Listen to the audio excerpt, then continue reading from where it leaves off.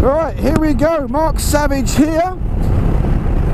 The 3x3 challenge. Welcome to my channel. I got this challenge from Remy on Wheels. She is an American vlogger on mopeds. She's actually a really good girl. I do love her. She does this little vlog on a little moped and she's really good.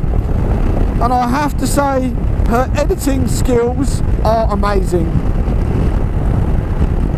I aspire to be as good as her for editing and content. And there you go. So what is the 3x3 challenge? It is for me to tell you 3 things about myself that you didn't know. So I can't say I've got loads of tattoos and I fix bikes and blah-de-blah-de, because you know all that stuff. So something you don't know about me. Well, since I was 12 years old, I've been stuck behind this bus. No, since I was 12 years old, I'm not going stuck behind the bus. I have roller skated. Yes, me roller skating. So, something you didn't know about me. I skate. Yes, I do. I've been skating since I was 17 years old. And not that bad at it, really. I like to think not anyway.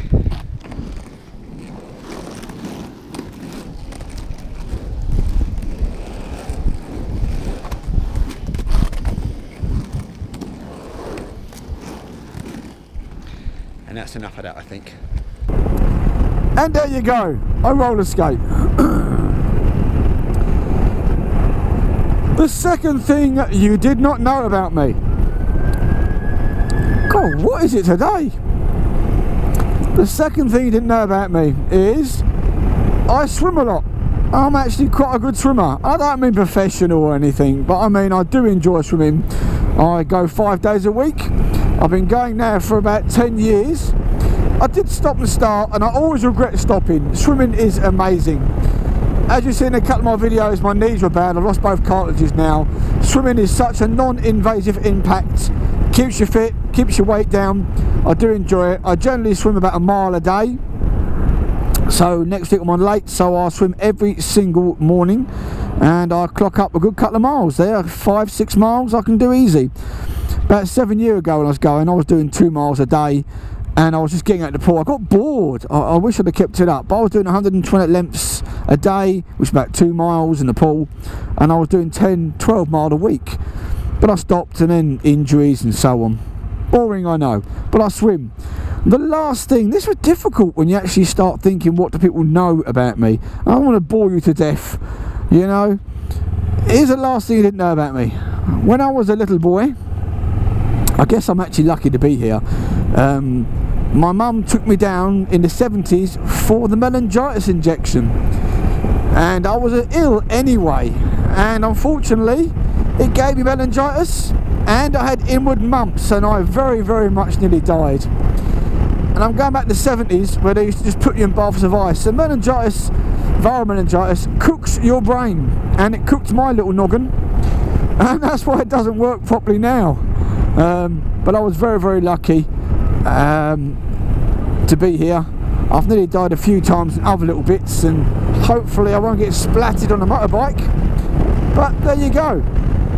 3 things. I roller skate, I love swimming, and I nearly died from viral meningitis and inward mumps. And that's as boring as it gets. Now, the reason why it's called 3x3 is because I've actually got to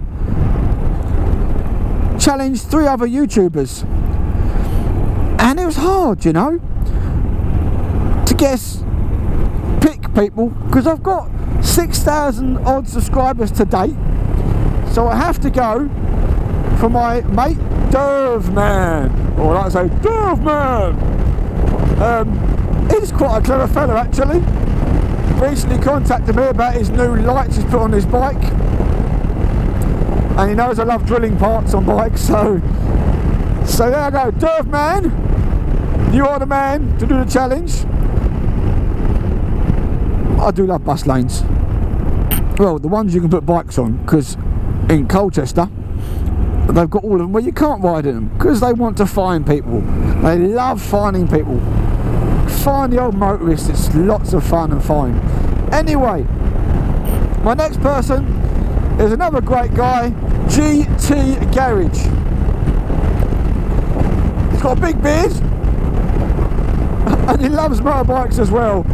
He does a lot of servicing on motorbikes, Pan-European XJ 900 and stuff like that. He's got a lot of followers and he gave me some really good advice when I was first starting out. So it's good to have him there. Now the last one, I'll toss up between a couple of three people. So I'm not going to name it now because I'm going to have a look. Quick nod. Hello, mate. And that was that an ER6 or was that a Z1000? I'm going to go for ER6. I might have to review CCTV, idiot. I might have to review the camera. ER6 has exactly the same engine as this little bike. And I'm riding a Kawasaki Versys 650. I have to say, very windy, and I would have spoke about this bloody screen I got. They're little frugal bikes, very light. Over you come, mate, that's alright. I could have took him, but hey. The little Kawasaki 650, it's alright. I'm not in love with it. You know bikes I normally ride, big, firm, heavy bikes. The pros, it is an amazingly light little bike. It does very good miles to the gallon. It really does. They're responsive, you know. I think you can get 120 out of these. You're never going to do that in this little thing. You really wind her up if you want to go anywhere, and it does go. And I guess, you know, it's not a sports bike. It does keep your speed legal. But you have got it there if you wish to overtake, which I've just done there. But have I been spoilt? I guess, you know. I had a while ago when I was thinking about getting a GS 800. We all know what happened to my GS 1200. Let's not remind myself of me falling off of the damn thing. So I did look at the GS 800, and they're very tall bikes, and I do mean tall. A good friend of mine, oh, dog crossing the road. He bought the Adventure, one of them, and I have to say I did like it. Even though it was tall, I did like it. But the engine, the little 800 twin engine, it just doesn't do it for me. It's a bit like this. I know it'll be wanting. You know, this is actually faster than the GS, but it'll be wanting. So I ended up with a, how many end ups can there be? I got a Triumph 800, the Tiger, a triple engine 800, and that's got so much more poke, and it pulls back nicely, and I did like it. And I keep wondering why I sold the damn thing, to be honest with you. It was a nice bike all round. I could say that why I sold half my bikes. I mean, I've got a load of bikes sitting in a lockup, you know. I've just bought a couple of... Where you going, mate? Where you going? Where you going? Okay. Oh, let's do it anyway. He wanted both lanes. What you didn't see in the rearview mirror was he was going straight. He didn't need to be in the right hand lane, but there you go. So I've just got hold of a couple of K8s GSXRs. Nice yummy ones. Both need servicing, MOTing. One needs a headstock doing. I've not done one of them yet, but the engines are good. 15,000 on one and 30 on the other. So there's my winter projects, and next bike's up and coming. Go on, mate, I hate this. Come on, you can do it. Well done. Now he came hossing up behind me, and now he's doing 57 miles an hour. Not too annoyed at all. I didn't want to pop out in front of him while I was on, you know, camera. I suppose I should have, shouldn't I? Right, I've actually had enough now.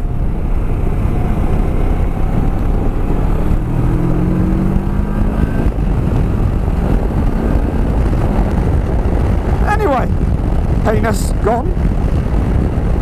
Not exactly the right move to do. Here we are in October, mid-October, and it's a lovely day still. I could very much fancy getting on my ZX6R and going for a nice little rideys, but I've got things to play with, and I've got to finish this challenge. And while I've been talking, I thought of the last person I should invite, and that is Sammy Badger. Close friend of mine. He loves bikes. He's actually got one of these, a nice ZX10R, and that is nice. It's nice to Sammy. I've watched him grow. He was my neighbour for a long while. He started off a little bike and then got himself an SV when I knew him, and a nice Z1000 he had a little accident on that. That was close, that was. But now he's got a nice couple of bikes, and he deserves a challenge. So there you go. I found my free while I'm riding back. RAMEN, GT Garage, Sammy Badger. I'll add you all in the video. And once again, Remy on wheels, love you darling. Thank you for putting me up for the challenge. And even, I'll let you go for your very, very good English impersonation. It sounded Australian, you know that girl, don't you? The first thing that was, why is she doing an Australian accent? Oh, I don't know. But there you go. I love these buses. And look, the van has decided to overtake the bus anyway. I mean, there's no one getting off that bus. They do that a lot. There's up further along here, there's an actual lay-by they can park in, but they decide to stop everybody until you can get by and they pull away. I swear it's the same git every single time. Anyway, I digress, as I always do when I'm chatting. There we go. Thank you so much for watching. Like and subscribe please, and I'll be a happy bunny. I'll keep making them. Next up and coming videos, you know what they are. Take care of yourselves on the road, especially now in the UK.